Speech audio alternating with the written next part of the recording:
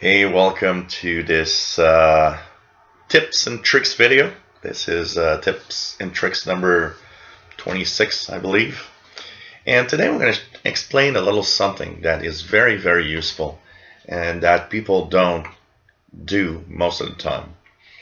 It's use the single sideband functionality of your radio to detect weak signals. In many of my videos I had comments, people saying, why do you tune in single sideband or upper sideband, lower sideband when you are going through a frequency range? And it's very simple.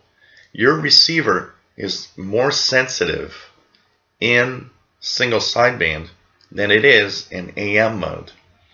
And the fact that you have that BFO working actually will help you detect very faint carriers or very faint signals in the noise that you will actually miss out if you're just tuning in the AM mode all the time. So what I do is, if I tune a frequency range, say I'm going to tune the 20 meter band. So here we are. I'm going to go to 14,000 kilohertz. Now I'll put myself in sideband here. So mode, upper sideband.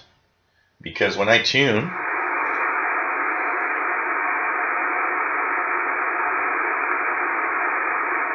I might hear very faint signals, if you can get one, that I'll miss when tuning in the regular mode. So here, a very faint Morse code signal.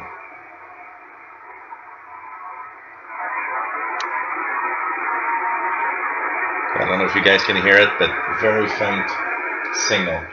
If I would be in another mode, say AM, and tune the range, I would not hear that there's something there. It's something that I would have missed. I would have thought there's no signals on that frequency right now.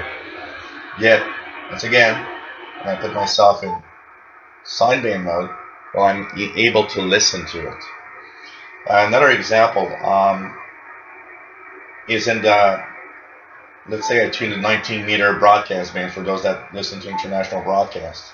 Once again, I'll do the same thing, tune around in sideband mode, because on some frequencies where, you know, there may be weak signals. So look at it here.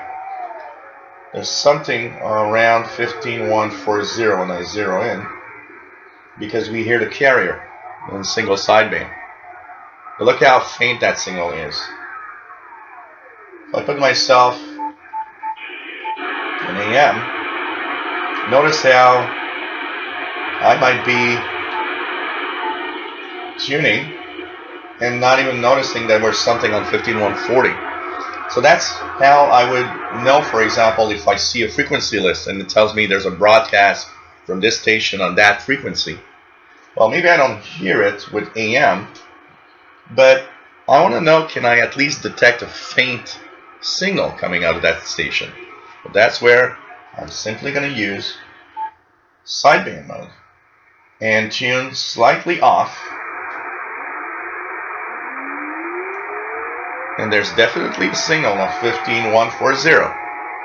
It might be too weak for me to copy officially, but sometimes it helps knowing that, oh, I'm detecting that station, it's there. It's just too weak for me to copy it, but at least you know that there's a carrier, there's a very faint signal coming out of that station.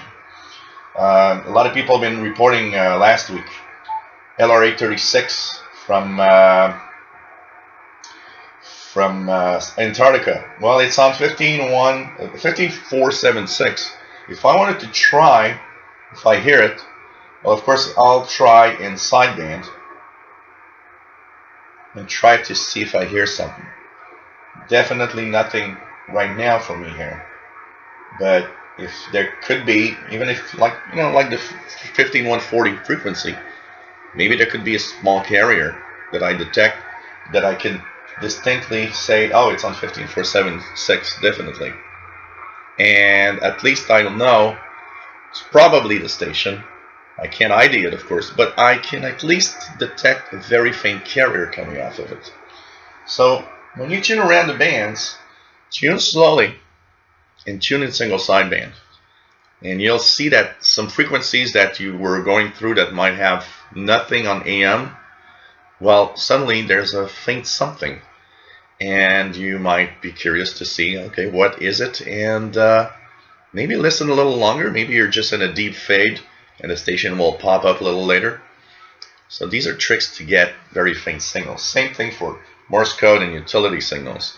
If I want to know if there's something that I can listen to, say in the, let's put ourselves in the bottom of the 13 megahertz range where there's a lot of signals of different utilities. Well, I put myself always in single sideband, always tune very slowly, because you might be missing out on an important signal if you don't tune in single sideband.